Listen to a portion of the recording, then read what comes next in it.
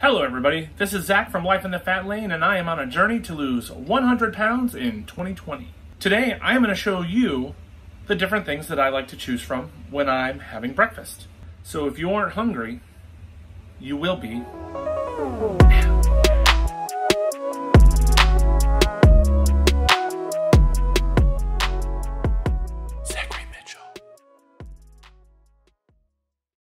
Today, I'm going to show you some of the options that I have for breakfast. As many of you know who follow my channel, I'm doing intermittent fasting right now and the keto diet, so I don't eat breakfast in the morning, but technically any meal that's breaking your fast is your breakfast. So that is what we are going to talk about today. However, I am sticking primarily to breakfast type items. Part of the reason why I'm a large man is because I'm a lazy man and I don't like to take a lot of time to do things when it comes to food. So one of the quickest breakfasts that you can possibly have and kids like is, I'll give you time to guess. You're wrong. It's cereal. So on the keto diet, there's a couple different cereals that I have, and I'm not gonna lie, one of them is my roommate's cereal, but I had a bowl of it yesterday and it's delicious. But it's this high key protein cereal. This one is the fruity flavor and it's supposed to be like Fruity Pebbles, and gosh darn it, it's super good. The aftertaste is kind of weird when you're expecting Fruity Pebbles and you get this, but I like weird and it still tastes delicious. And I'm not a big chocolate person, but there is a cocoa flavor too that it's not even open because ain't nobody got time for that.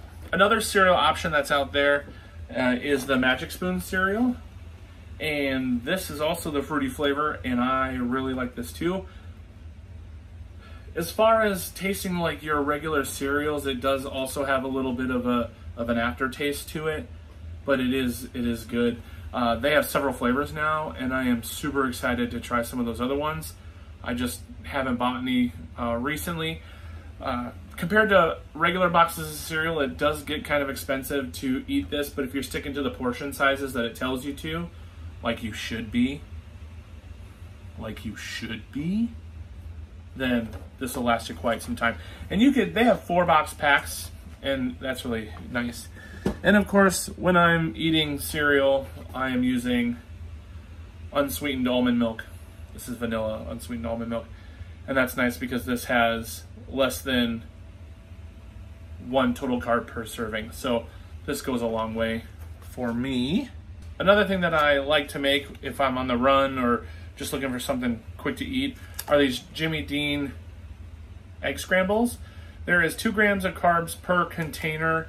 And actually, what I like, hold up, is I get these Mission Control to Major Tom. These Mission Carb Balance tortillas. I like to take those, make up one of these, and then I have some nice quick breakfast burritos. So that's fun. Another thing that I really like, and this is probably my go-to if I'm kind of hungry in the morning, these Premier Protein shakes. We got banana, we got strawberry. I haven't mixed them together yet to make strawberry banana, but I am certain that that's delicious. Shake them up, drink them up. And yeah, so each one of these has 3 grams of carbs. Yeah, each one of them has 3 grams of carbs per bottle here. 30 grams of protein in both, 160 calories, and they are delicious. So we got those. And the last quick breakfast idea that I have for you is the Mac Daddy of all keto products. It is my favorite keto product that I have found, but that's Keto Chow. This is the Strawberry Keto Chow. It's a meal replacement shake. It's actually a Soylent, so you could technically have this for 3 meals a day, and you'll get all the nutrients that you need in your keto diet. I like to mix it up and have one a day, whether it be for my breakfast or lunch, and then have a regular dinner. All right, so there you have it, folks. That is a quick look into what I like to have for breakfast. Once again, when I'm doing intermittent fasting, my breakfast isn't until noon every day. So that's going to consist of these breakfast items. Sometimes it'll consist of, like I said, a steak or whatever my normal lunch meal would be. And that's okay. That's not unusual. It's just weird to think of it as a breakfast, but technically that's what it is. What else? What else, Dane? A couple other things I didn't show you here today that I really like to have that are breakfast items. I typically have it more for dinner than for breakfast, except I guess if it's on the weekends.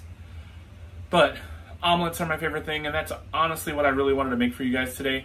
But I had a lot going on, and which if you've seen my videos, you kind of know some of what was going on.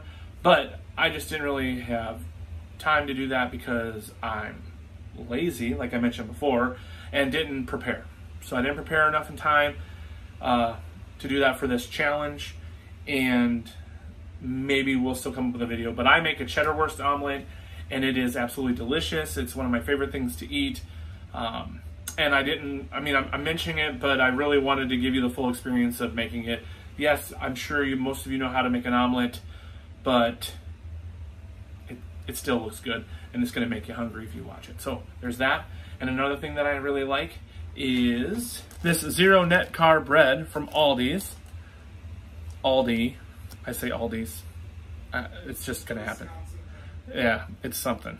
But I buy breakfast sausage, and I like to take sugar-free jam and make a breakfast sausage sandwich out of that. It is delicious. All right, so there you have it, folks. That is Breakfast with Zach here on Life in the Fat Lane. All right, now I wanted to let you guys know that this is a video made as part of a challenge from a YouTube group that I am a part of on Facebook, and it is a small channel, YouTube group of other like-minded weight loss channels, and I am super happy to be a part of that group and to compete in these challenges and to do these videos to help educate you guys as well. This video is a collaboration with those folks. So in the description, I will have links to all the other videos as part of this challenge, and I would love it if you would take the time to go to the description and watch each one of those videos. Leave a like and a comment if you like what you're seeing, or if there's anything in there that you want to comment on. Also, this video. If you like this video, please give it a thumbs up. Please subscribe if you want to see more of what's going on. Check out my other videos. Check out my weight loss journey. That would be amazing if you could be a part of that. And I'm so glad that you are here today with me. Also in the description, there is going to be a link to a YouTube video that discusses the challenge and the group that we are in. Click on that video in the description if you would like to take part in challenges like the one you're seeing right now. I'm really excited to see the other ones because maybe they have different ideas that might be super yummy. All right, thanks again for joining me today. My name is Zach, and this is Life in the Fat Lane. Be sure to like, comment, and subscribe like they always tell you, and I always try to tell you to do. If you feel so inclined, take a look at the videos that this is recommending on whichever side it's going to be on. I don't know because I haven't mastered that yet.